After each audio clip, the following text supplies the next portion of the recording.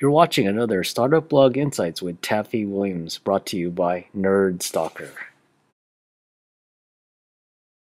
Welcome to another Nerd Stalker interview.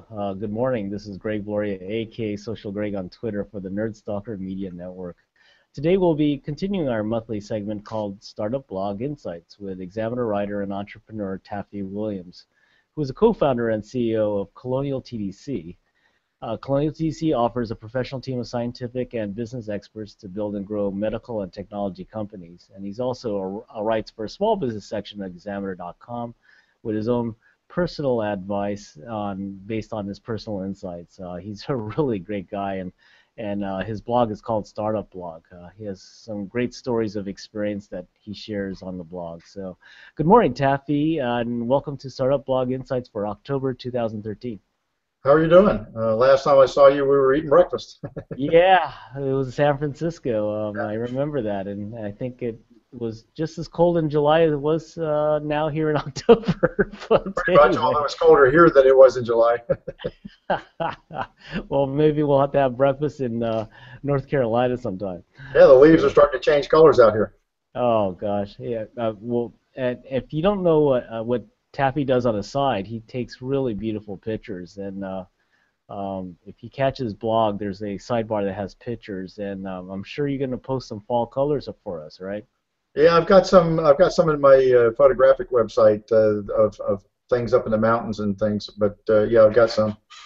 Oh, good, good. So anyway, we'll get started. We're continuing this segment again after a couple of months delay, but.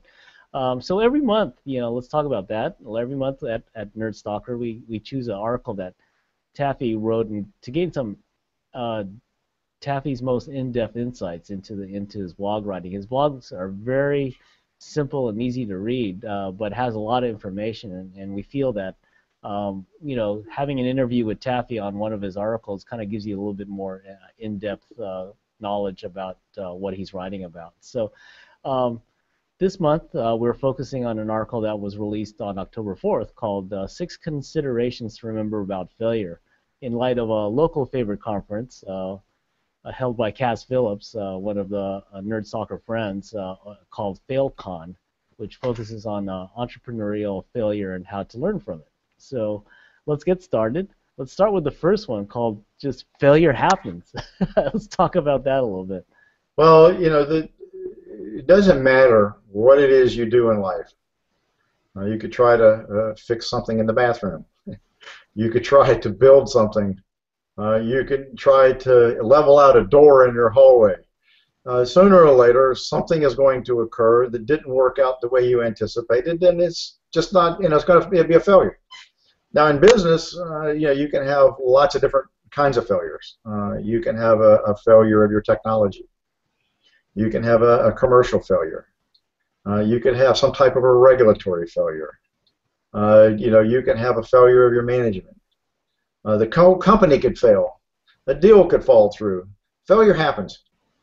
And so the first thing that it is important to understand is you're not the only one.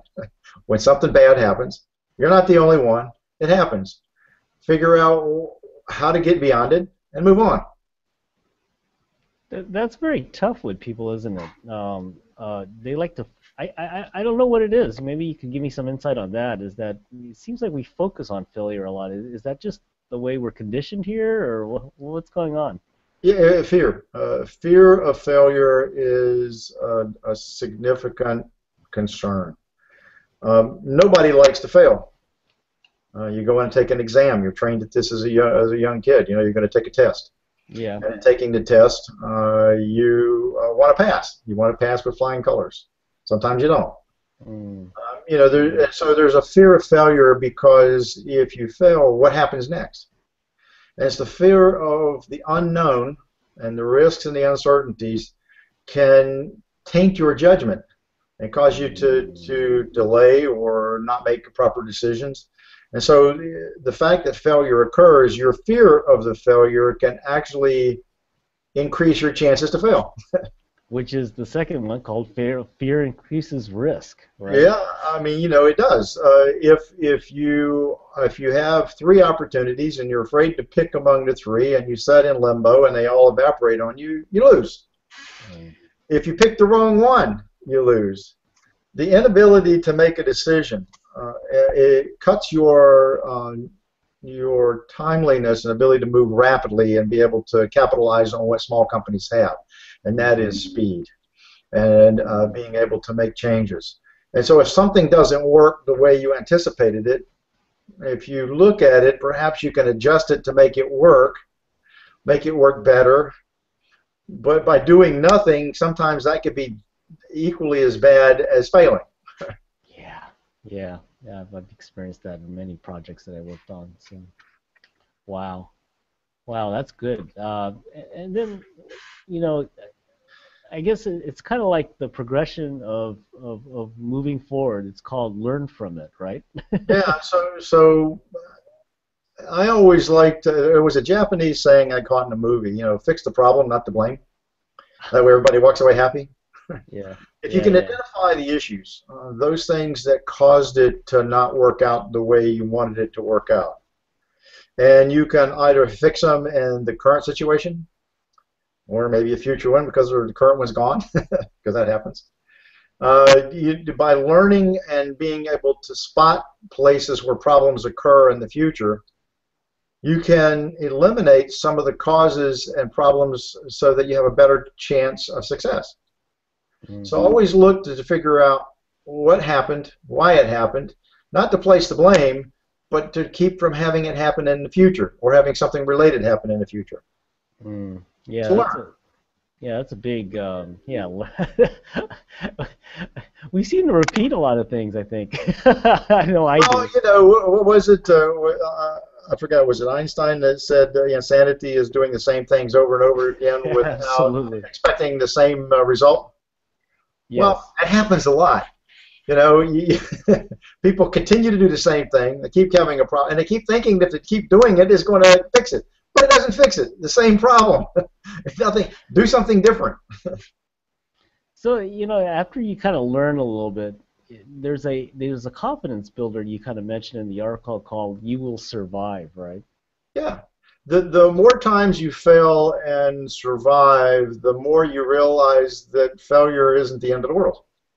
You build a strength and inner self, an ability to get through problems, being able to fix them. You learn, you actually know more than you did when you started. If you recognize that no matter what happens, I don't care how bad the failure is, unless you got a gun to your head and it accidentally went off, you're going to recover. There are other alternatives. It may not be the alternatives you've thought of, but there are other alternatives, and you will survive. I see. I see. I see. And with that confidence, I think you also have to understand that you you should you should take multiple directions or shots at that same goal, right? And that was Absolutely. interesting when you said that, right? Well, yeah, and multiple shots on goal are critical. Anytime you're approaching a task, if you approach it with a singular approach, you got one chance, of making your goal. If you have two routes, each will get you there, and you can find a way to run both in parallel. You've now increased your chances of getting to that end goal. If you have five of them, as long as you don't try to outdo your time commitment so that you can't run five in parallel. If costs and other things considered, if you can run five to achieve the same goal, any one of those might get you where you want to go. And as you begin to get past barriers and recognize it, you can start to narrow in on the final single approach. Right, right. So as an example, let's suppose that you're trying to find money for your company. Well, you can find money by trying to do partnerships, and maybe you talk to three or four companies. You can find money by talking to angels, and maybe you want to talk to three or four angels. You might find money from VCs. You might find money from grants. And let's suppose that you pick the top three or four or five you think that might work, and you now have independent individuals within your group tasked at trying to find and help get closed on money from someplace. chances are maybe one of them is going to come through. Whereas if you're only going out and looking for an angel, or you're only going out and looking for a business deal, you know, it might take longer, or you might not get it. So looking at alternate ways to get to the end goal can be extremely important to achieving the goal and increase your chances of success. Well, you know, I know that works in hockey because that's a very big metric called shots on goal. But Yeah. but yeah, I remember working on a project team, and then we had learned that the company had opened up another team in parallel to us that was working on the same goal. Oh, Now, you know, all of us were pissed, but you know, when you step back and look at the big picture, they were trying to increase. The company was trying to increase odds of it succeeding. they wanted it to work. They didn't care whether you did it or the other guys did it. They needed it done. Yeah, okay. Exactly. Somebody else. So you're in competition, and there's an unsavory sort of a feeling with being in competition with your coworkers. Okay, that's not Yeah. bad. It's, you know, and in fact, you know, if the competition may have been important for the company because if they got the job done they needed done, they didn't care whether you did it or the other guys did it. They just needed it. Well, it went back to that fear again. You Yeah. mentioned earlier, you know, because like we knew we were in competition with other people, and if we didn't succeed, possibly we would lose our jobs, Well, even right? people making decisions have that as an issue. Like my dog. No, it's good. I like it. It works So, great on the so video. even people in big companies refuse to make decisions because they're concerned that by making a decision, their boss might fire them, or the boss might not want to make the decision, so they keep passing it up the line. And so that inability to have someone make a decision for fear of losing their job is part of what big companies struggle with. The last thing you need is to have a small company that's a startup struggle with that kind of stuff. Yeah. People need to feel that they are empowered. They need to feel they're an important part. If you run projects in parallel with two different people running the same project, they should understand that your goal is to get there.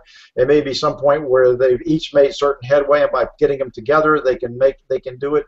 It's important to reach the end goal more than it is to have people be worried about all the rest of the crap that gets there, because you're so small and you got such limited resources, you can't afford to not make your end goals.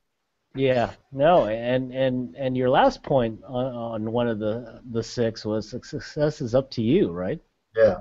Now, you know, when I grew up in a household, my dad was a merchant, and you know, and you know, if you read my blog, you'll see that I talk about immigrants in my most recent blog and startup, and I talk about successes of individuals. And there's a particular article, a topic in this most recent article that I wrote that you may or may not have read it yet, but it was about an individual. I was just out in your neck of the woods, probably it was down in like just down below the airport area down in San Francisco. And I had met a 69-year-old gentleman who appeared to be a lifetime entrepreneur. And as we're talking to him about doing some work with one of the client companies that I deal with, he's highlighting, he came here, his dad was a farmer. He came here to this country on a one-way ticket. He didn't have enough money to get back. He knew he had to succeed. He ended up managing to go through college, get a PhD. Again, he didn't have any money. He had to figure out how to do all of this. He ended up getting a job in a Fortune 500 company. He got laid off. Decided, okay, I can make my own products. So he actually created a company making a product. Within about 3 or 4 years, the company got bought. Wow. He started another company. He's gone through 5 exits, all in the 8-figure range. Oh my And the God. guy is 69 years old, works at his own laboratory at the bench, runs the company. One of my friends, I didn't know my friend knew him out there. I was talking to him. He says, "This guy okay?" He says, "I invested in 2 of his deals. I made 10 times my money in 2 years at one of them." Wow. I'm sitting there saying, okay, now, I don't know about you, but I love entrepreneurship. I love hearing success stories. It is really up to the individual to decide whether they want to succeed or they want to fail. My parents always told me when I was growing up, you know, you can do it if you really want to do it. And that's a fact. If you give up, it's not going to happen. If you keep searching and find ways to do it, you can make it happen. And that's the philosophy that I tend to try and tell people. No, it's great. I mean, I've been able to sit down with Taffy multiple times, not only online here but in person. I was fortunate to do it in person, and I gained a lot of insights from him about just lessons in life and trying, and that trying part is that success he's talking about. So I really appreciate it. Hey, you always have some good stories. So speaking of stories, do you have any stories about failure you could share with Oh, the yeah. audience here? You can't be in this business and not had those also rants. So I specialized for about 14 years in doing turnarounds. And one of the companies I took over, we had finally gotten it to the point where we had several major catastrophes that occurred. We had to get rid of the founding scientists and give them their technology and tell them to go play elsewhere. Of course, they own 51% of the company. That was rather intriguing.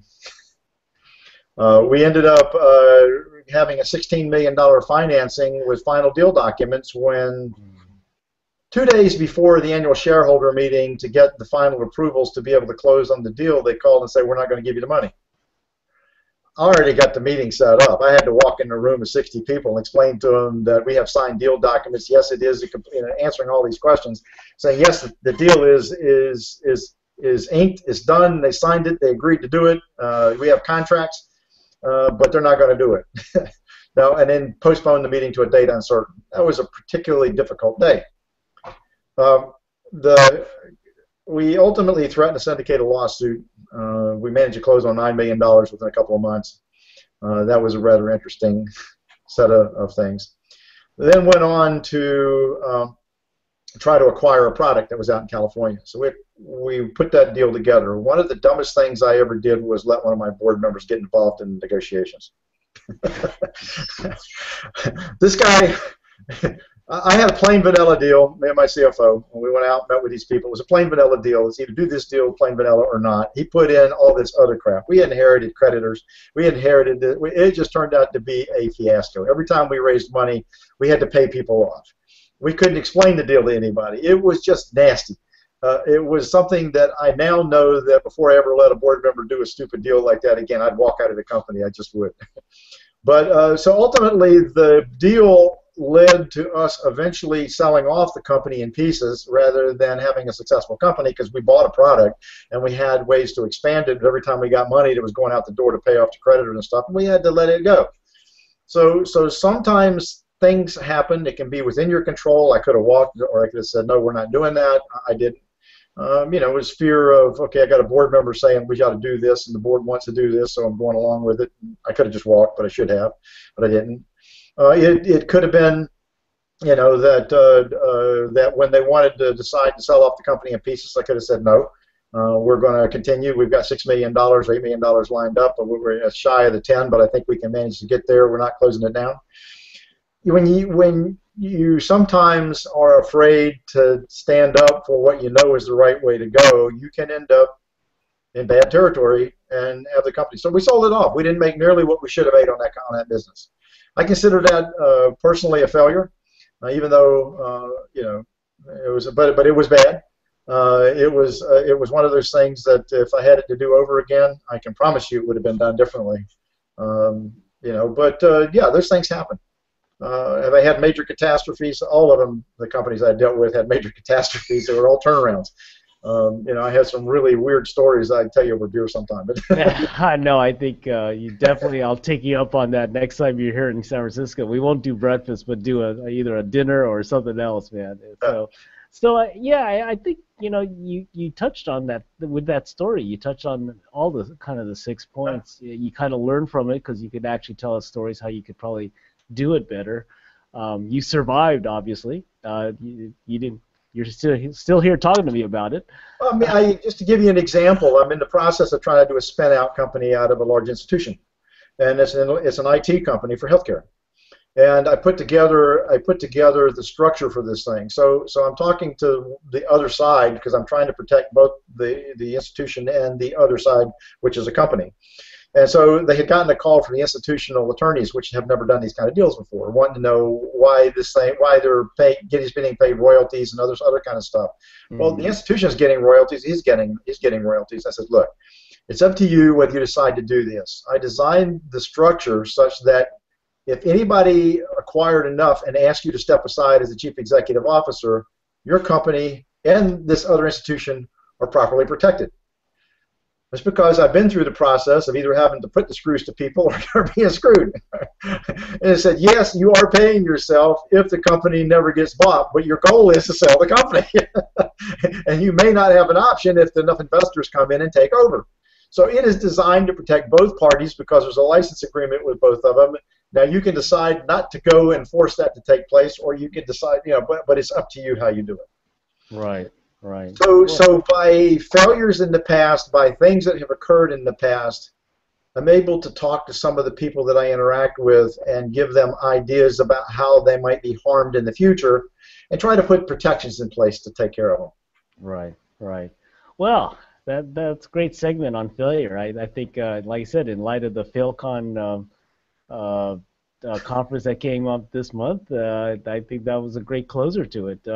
So let's close off the interview. And again, thanks, Taffy. I always grateful and appreciative of your time. So how can listeners get a hold of you and get a hold of Colonial It certainly TDC? would have been easier had I been able to figure out this Google Hangout toolbox thing because my logo doesn't show up in the bottom.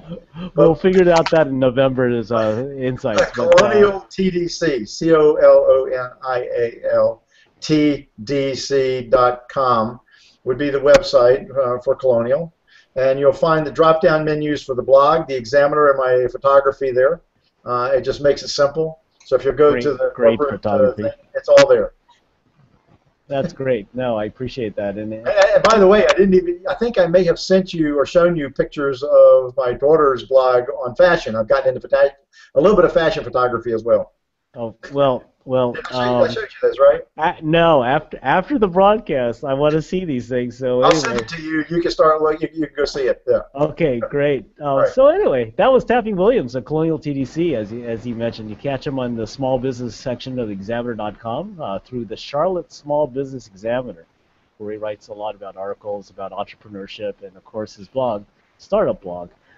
So thanks for joining us, everyone. This is Greg Warrior, a.k.a. Social Greg on Twitter for the Nerd Soccer Media Network, where we believe in tech, startups, design, and you. Thanks for joining us, everyone, and be careful out there. Thanks, Taffy. See you later. Have a good day. Bye. Right.